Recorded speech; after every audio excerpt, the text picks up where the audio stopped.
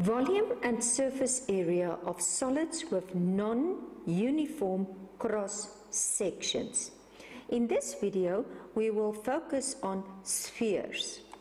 You will find this on page 5 to 6 in the Namibian Ordinary Level Mathematics textbook, Y equals mx plus c to success.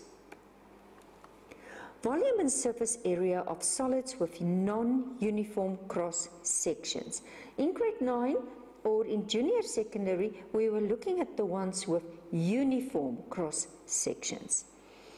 The shape does not stay the same. The first, the middle and the last slice do not have the same shape or area. So imagine if you are slicing it up, this one will not be as big as this one. This one will not be as big as this one. This one will not be as big as this one. So this is spheres, pyramids and cones. But in this video, we are just going to focus on spheres. A sphere is a solid that is perfectly symmetrical. All points on the surface area are the same distance r from the center. It has no edges or vertices, corners. It has one surface, not the face, as it isn't flat, so it's just round. It's almost like a ball, a tennis ball. So the first part we are going to look at is the volume of a sphere. Of all the shapes, a sphere has the smallest surface area for a volume, therefore it can contain the greatest volume for a fixed surface area. So the formula for that will be 4 over 3 pi r to the power of 3. Okay, let's look at an example.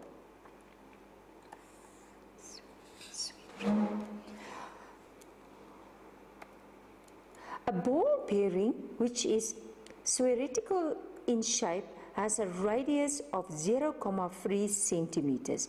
Find the volume of the ball bearing. So first, just write down the volume, use your formula and just substitute. Use pi, the one on the calculator. Then I just remember this is to the power 3, so it's 4 over 3 multiply pi multiply 0.3 to the power of 3, or you must say 0.3 times 0.3 times 0.3. And correct to three significant figures, this will be your answer. Okay, let's look at the next one. The mass of 5,000 identical ball bearings, if they are made of steel of density, and they give you. So just take this answer and multiply it with the 5,000. And multiply also with how heavy it is. There's the density, or the density rather. So it's 7.85. And then correct to the nearest three significant figures, it will be 4440 gram. Okay. I want you to stop the video and I want you to do try now 39, just number 1. You can continue the video as soon as you are finished. Okay. A spherical soap bubble has a radius of 2,5 centimeters. Find the volume of the air inside the bubble. It's just the most important. Usually they will give you the formulas, but it's also good to just memorize it because it's not so difficult. So what will it be? Volume, it's 4 over 3 pi r to the power of 3. So it's 4 over 3. Leave your pi, and what is the radius? 2.4, and that's to the power of 3. And if you press it on the calculator and correct it or simplify it is to three significant figures, it will be 57.9 centimeters squared. Straightforward. Okay, let's look at the practical one. A hollow crystal ball has an external radius of 5 centimeters and the thickness of this crystal is 1 centimeter. That. Okay. Find the volume of the crystal used to make this ball. So remember, there's nothing inside. There is the crystal. So I'm first going to work out the volume of the big circle or sphere, and then I'm going to work out the volume of the small one, and I'm just going to subtract, and then I will come to the shaded part. And that's exactly what I was doing. You can press that, or you can take that 4/3 pi out as a common factor. First get this, then multiply it, but correct the three significant figures, that will be your answer. Okay.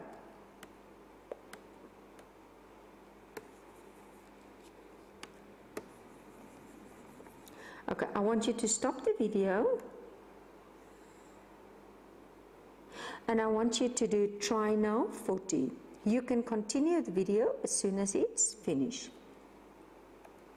So a watermelon is in the shape of a sphere of radius 13 centimeters.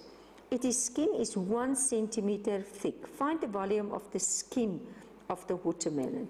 So it's actually exactly the same. Now my circle will not be so nice, but I'm just going to try. This is now the skin.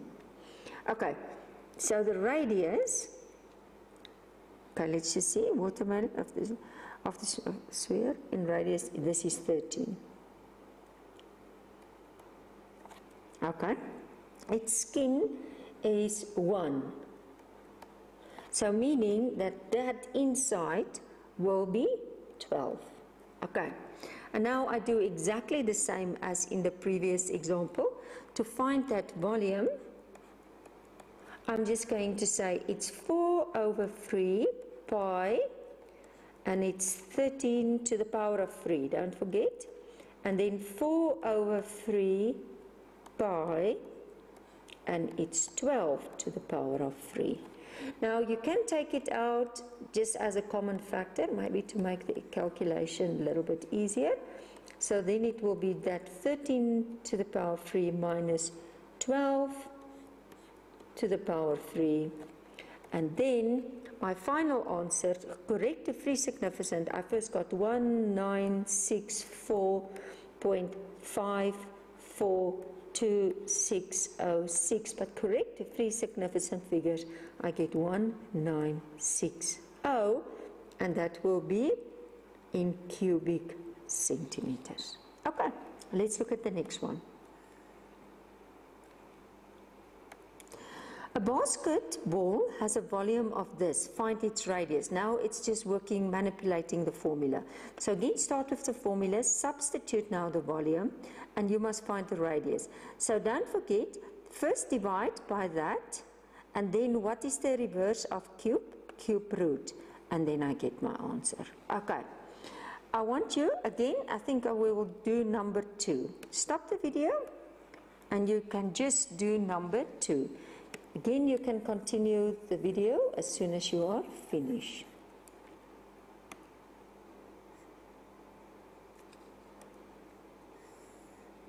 Okay. A spherical stone has a volume of, and now they give you pi. Find the radius of the stone. Okay, now if they usually give you in terms of pi, it's best to let the pi's just cancel out. So again, start with the volume, because there's volume, you see, volume. So the volume of a sphere is 4/3 pi r to the power of 3. So the volume is 36 pi equals 4/3 pi, and that's going to be to the power of 3. Now the best will first be to divide 4/3 pi and to divide 4/3 pi. Can you see what's happening now?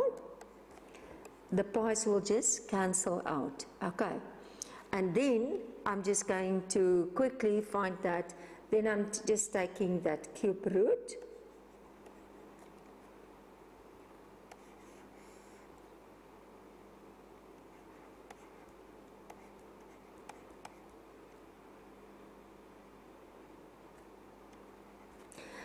okay, and then my final answer will be that of, because remember, can I just show you, it's not necessary to write it, I want to write it better.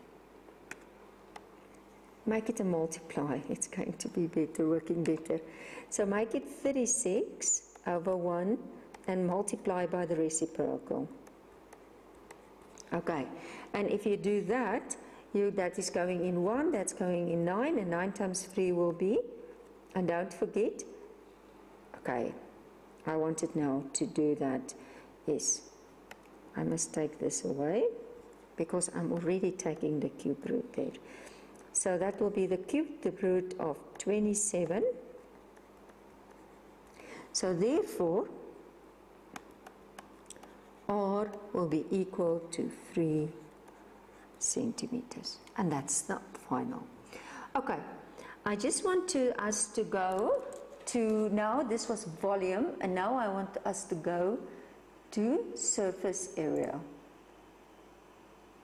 I just want to use this. I have to go to this part. And I just want to make it bigger. Okay, so we can continue. Okay, so in this video, it's still in this video because we are at spheres. I want now to look at the surface area, not the volume of a sphere. The diagram shows a sphere in a rectangular piece of paper as shown below. If the sphere has a radius of r and the breadth of the length of the rectangle piece of paper are equal to the diameter and circumference of the sphere, respectively, then the paper will just cover the entire sphere. Then the surface area of this will be the area of the paper, which is length times breadth, which is the circumference, because if I'm rolling it there, multiply the diameter. That will give me 2 pi r, that's the circumference of a circle, multiply the diameter is 2r, and there I derived at the formula for the surface area of a sphere. So, a sphere. This is going to be 4 pi r squared. There is the formula. Now let's just start with an example. A table tennis ball has a diameter of 4 centimeters. Find its surface area. So again, the radius is half, so that's 2, because I'm working with the radius there, so I have to first get the radius, and then I basically just do substitution, and I get my answer. Again, I want you to stop the video, and I want you to do number 2. You can continue the video as soon as you are finished. A tennis ball has a diameter, find the surface area.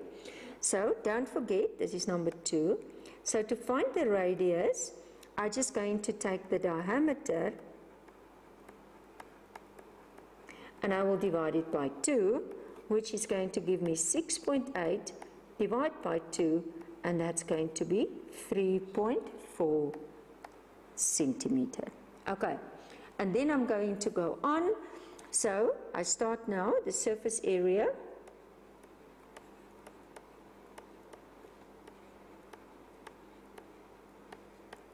And that is going to be now that 4 pi r squared. And now, so find its surface area. So I'm just going to substitute, that's 4, and then that's the pi, and then it's going to give me that 3.4 square.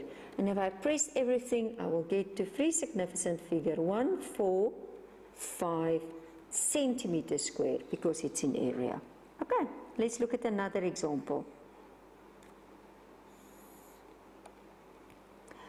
A hemisphere, I always remember it's half. It's almost like a tennis ball cut into half. Has a curved surface area of 364.5 pi centimeters squared. Find its radius. Now again, don't forget that it's half, so that's why the half is jumping in there. There I put it, and then I'm just going to make r the subject of the formula, take the square root, and I will get 13.5 centimeters. Okay, let's look at an example.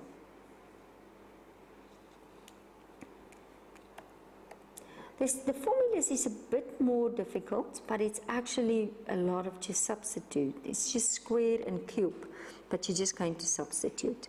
Okay, I want still the hemisphere, because that you remember that's half of, say, a tennis ball.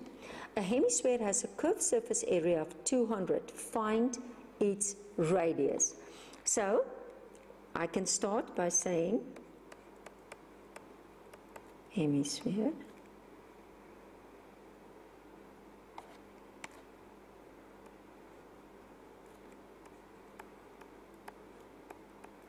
and that's a half.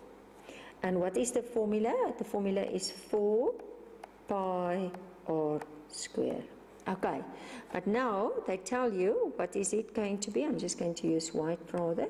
So it's 200 and that's half, and I just substitute. And what is the, I'm looking for the radius. I don't think it's necessary to put a bracket there. So basically, I'm just going to divide by a half. Okay, I don't think it's necessary to say a half times 4, so I just divide 2 pi, and I divide by 2 pi. Because a half of 4 will be 2. And then I'm just going to take the square root. Because it's square root, and I just press on my calculator. And then my final answer of R will be 5.64 centimeter. Okay, and that's how you do it. In the next video, we are going to look at pyramids.